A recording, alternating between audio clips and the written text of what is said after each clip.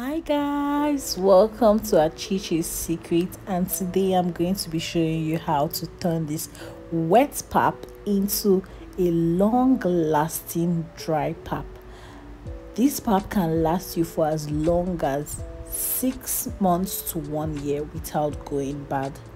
The last one we made lasted for about 5 months and we enjoyed it thoroughly. When you prepare this pap as a meal, this is the kind of result you'll be getting. If you'd like to know how I made it, then keep watching. First, I'll be storing some of the wet pap in my fridge to be consumed over the next few days. And next, these are the ones we'll be working with. To get started, I'll be putting all of them in an oven rack, and I'm spreading it out evenly just to make sure that it's properly oven dried.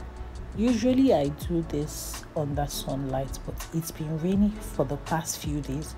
For the first time, I've decided to try using the oven. The idea is to dry out completely the water in this pap. Remember that moisture in anything attracts bacteria, and that's what spoils that thing. So we're trying to remove all the water in it. So I'm going to be oven drying, but at a really low temperature. First, I'm just heating up at 130, but eventually I'm going to reduce it to about 50 degrees. So at this point, the pap is a bit dry, not really dry, but it's wet dry. So I'm going to be leaving it overnight under a kitchen fan. And then this is the next morning, and I can see that it's completely dry. I know it's completely dry because when you touch it, it breaks into powder already. So the next thing is for me to blend it into a powder. And here, after blending, it's still a bit coarse, so I'm going to go in with my sieve to sieve out this powder just to make it really fine, so that when you prepare the meal, it's really clean. So even this part I sieved, I still blended it, and here is the powder I have here. Our pap powder is ready, completely ready, and this can be stored for as long as you want. Like I mentioned earlier, the last one we made lasted for about 5 months without any change in taste or anything. So this can last for as long as you want. And for those who are interested in business, you can also package this to sell. So the best thing is to store in an airtight container, just to be on the safe side.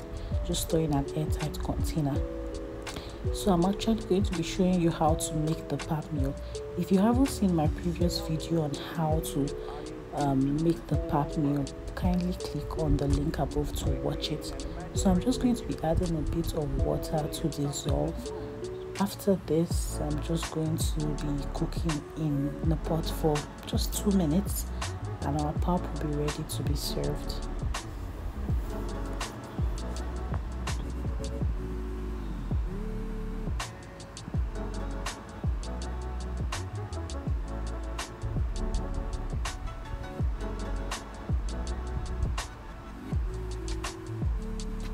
So now I'm just stirring, and that's it, guys. Our pap meal is ready. So I have lots more videos like this coming up, and you don't want to miss out. So don't forget to subscribe to my channel, and I'll see you guys in my next video.